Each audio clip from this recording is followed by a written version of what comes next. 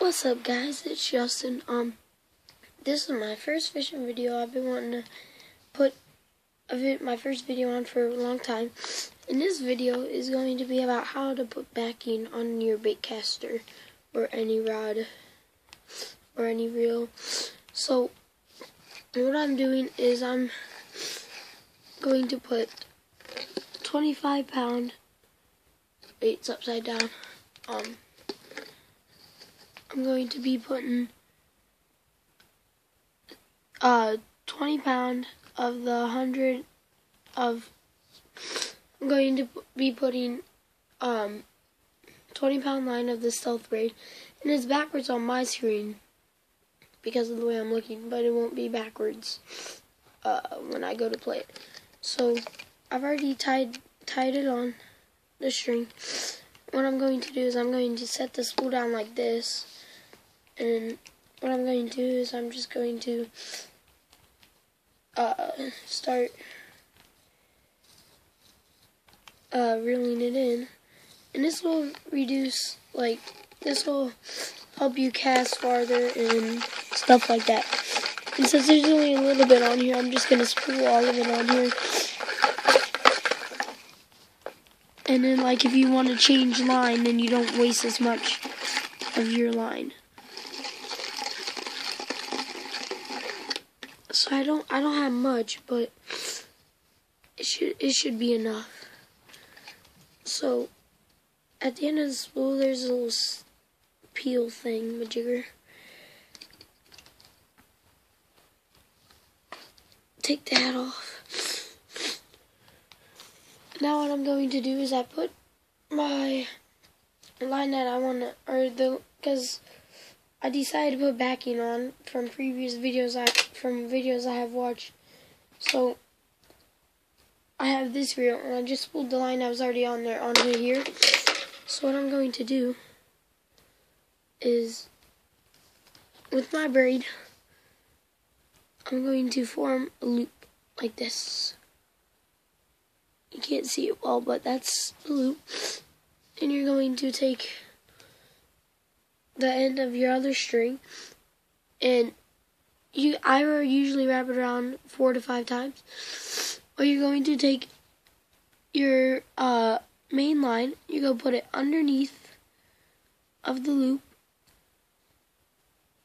to where it's like this. Okay, now you're going to wrap your mono or whatever you're using. I'm using mono. You're going to wrap that around the two strands of the braid 4 to 5 times. I mean, I'm not counting, but.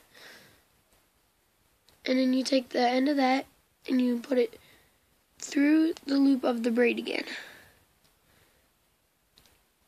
If I can get it.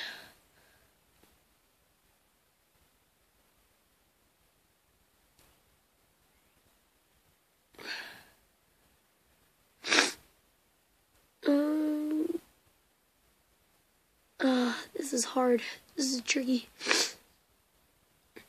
Just put it through like so. Now you have something that should look like that. Now you're going to pull that nice and tight together. And if you get a long enough cast where you get to this knot is really thin. So, and what you're going to do is you're just going to trim it to where there's about, I don't know, about that much tag end left. You're just gonna trim it down to what you think, actually, on both lines, or just on the tag ends. Now what you're going to do is you're going to start reeling that in. Okay, so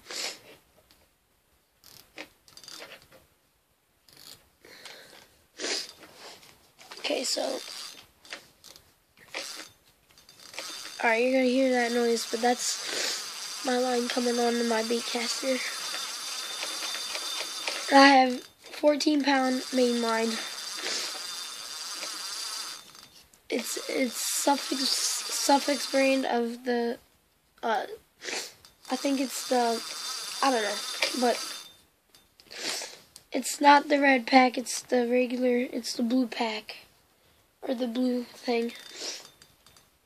And then sometimes what will happen is it'll build up on one side of the reel and not the other. So what you need to do is you need to take something that will not mess your line up, and you need to put it over there and start reeling it in to make it to where it's even on both sides. Okay, so that's about even. Now I'm going to start reeling it in more.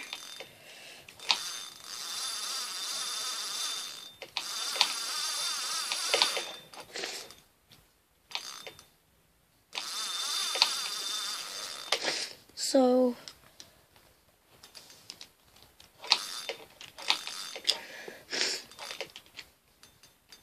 there's just a little bit left on there, but I don't want to put that on there. Well, I guess I can. Because if you overspool it, then you get backlashes. If you underspool it, then you get backlashes. So now you have backing on there. That will create, it should create less tangles and allow you to cast farther. So, thanks for watching. Like and subscribe.